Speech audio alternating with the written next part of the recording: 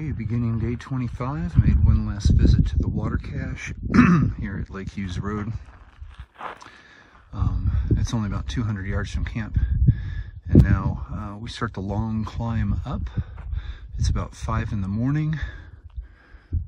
There were some folks having conversations. Kind of woke me up. I fell asleep early and slept really hard.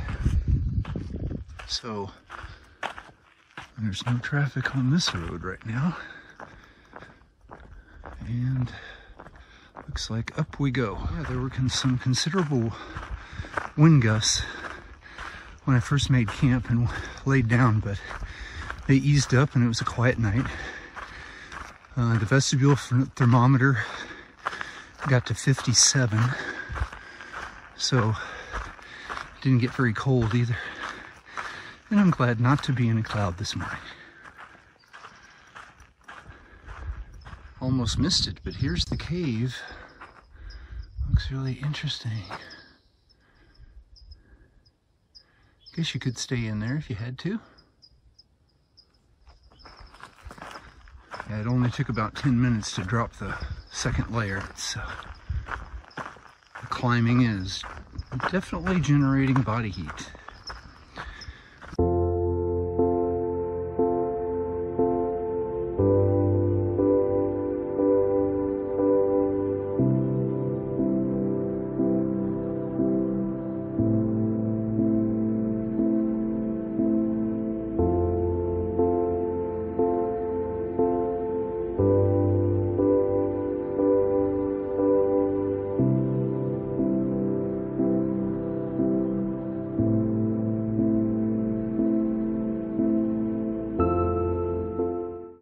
So this is the spring in the area, the first one we came to.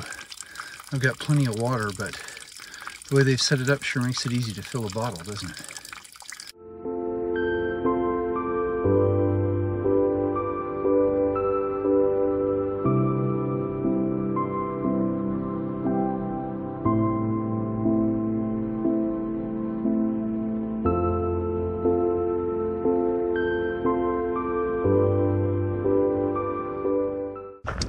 We're walking through a cloud again.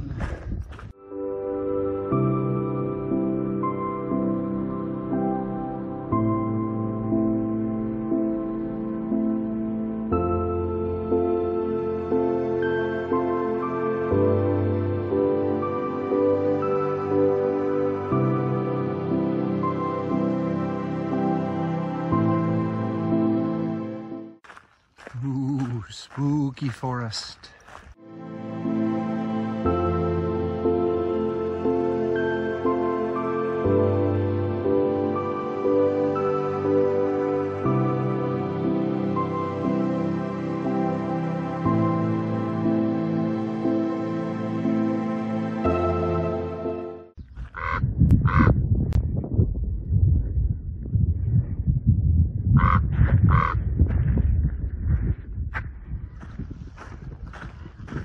There is a forest of poodle dog bush here.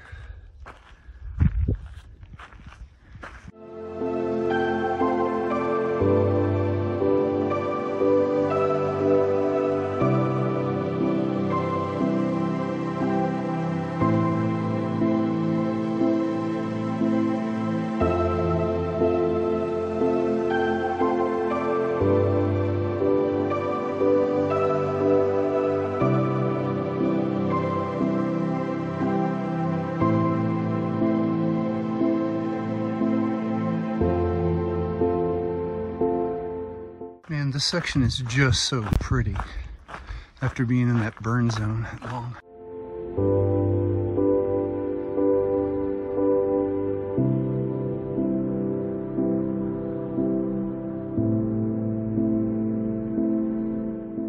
Okay, it's 10 after 9.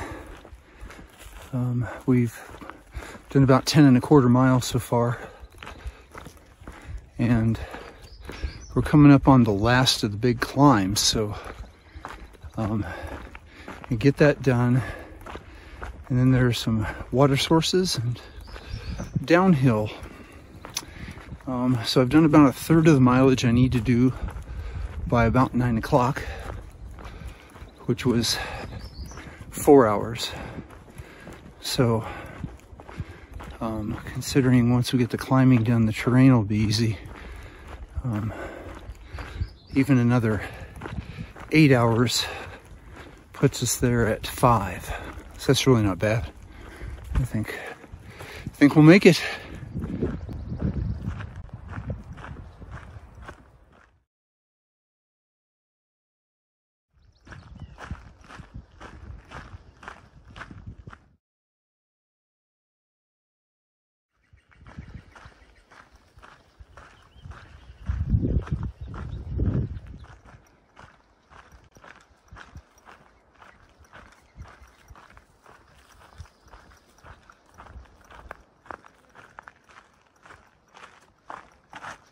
Look at all this miner's lettuce, both sides of the trail, all the way down.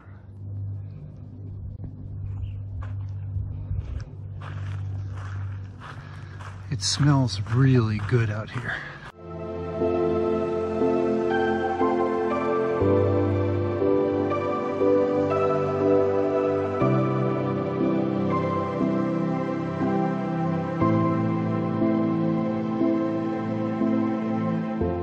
"500 miles on the Pacific Crest Trail."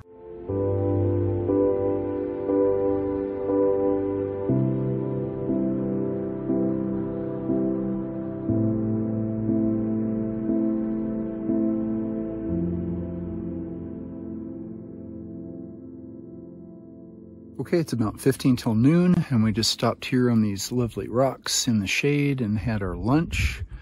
We've got about 16 miles behind us and about 15 more to go. And we're very near the top of the climb, and then it'll be downhill from there. A couple water sources on the way.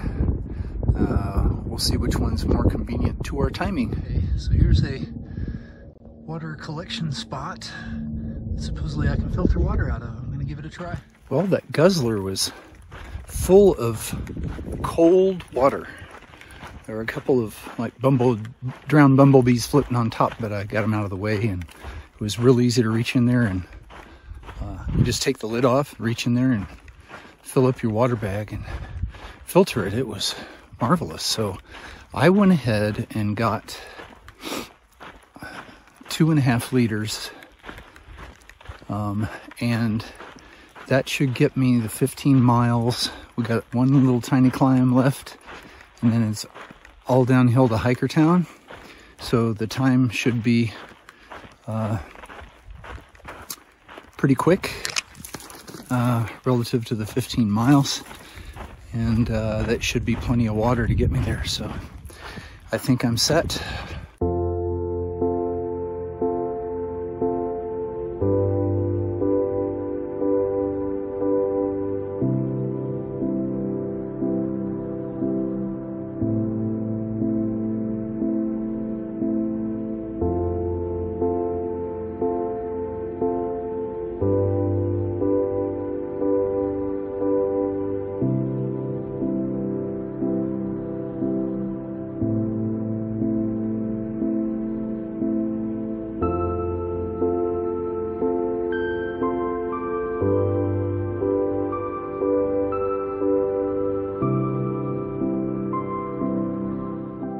Okay, it's a little after 2. We have 10 miles to go, so we've put in 20. And now just have to see how steep the downhills are. So far, some of them have been pretty intense. Really hard on your knees when you're trying to stop yourself from going down too fast. But 10 miles of downhill ought to go pretty quick. It's 2 now, so let's say 3 hours, 5 o'clock, 6 o'clock. Still have time to go get a burger at the store and pick up a few things to resupply and pitch a tent at Hikertown, and get up the next morning and walk the 17-mile flat section along the LA Aqueduct. That should be another interesting point on the trail.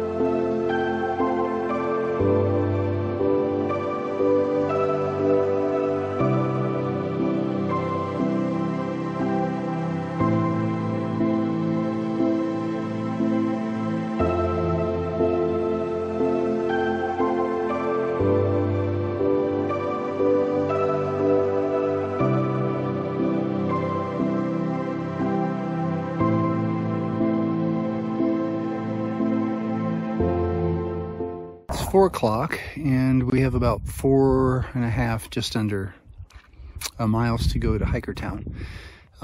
It wasn't as flat at the end as I thought. We keep climbing hills, dropping down into canyons, climbing back up the other side, topping a hill, etc. And it's been like that for a while now, but I think we're getting close to it because we can only go on for 4.5 more miles.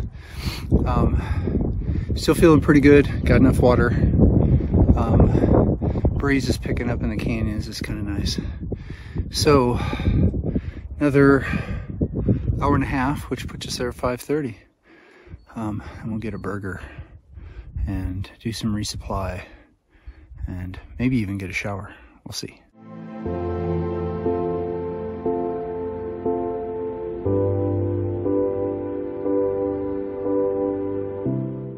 Well, they went up and down one canyon.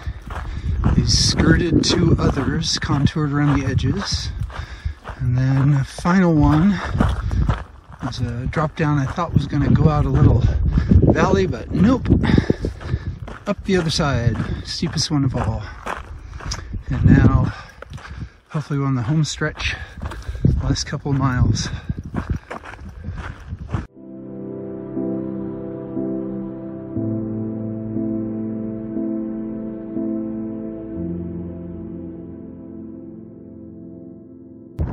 There's Hikertown. Yeah, so here we are at Hikertown. Evidently I have the Boss Hogs room. I decided to bust out for a room tonight since it's going to be windy and noisy for all the hikers. They have a bunch of different buildings here that you can stay in. Gathering place. And then Marta made wonderful homemade tamales. Yeah, so it's an interesting little place, and now to retreat into my little room, eat some snacks, have a beer I bought at the store, and end up making the bed. Yeah, we have very eclectic art in here. We have kind of English village scene. We have a folk art Happy New Year, and we have her. All very interesting. Serenity Shuttle has landed trail mile 517.6 here at Hikertown in the Boss Hogs room. So yeah, I busted out for a room so I could get out of the wind and out of all the noise of the other hikers and get a good night's sleep before I start on the aqueduct tomorrow. Today was a lot of climbing and did a 31-mile day, just a little bit more than that. Got here about 5:20. Went inside, got greeted, met Martha. She made me 4 tamales and some wonderful Mexican citrus drink, and a Sprite and cheese and a piece of cake for free. Oh, it's marvelous. And then got in a van and went down to the Neenach Market and got some food items to kind of fill out the next 2 days in the food bag till I can get to Christy. Christy has suggested that I do like a couple of 23s and then have a short morning, and because it's about 50 miles, and then have a short morning and meet her at the highway, and then we can have most of the day to get things done and then put me back on trail, which is an excellent idea. So this is definitely my longest day. I was feeling it the last couple of miles as we were going up and down in the canyons. There was a lot of climbing today. So, and a lot of burn zone walking. So, getting out of those and into those lovely grassy live oak forests were wonderful. Ran into the Belgians again. Got to take 2 sets of water from Guzzlers, which are these, they have a big concrete slab collection area that then drains into them, or a roof over them that collects water and dumps it in.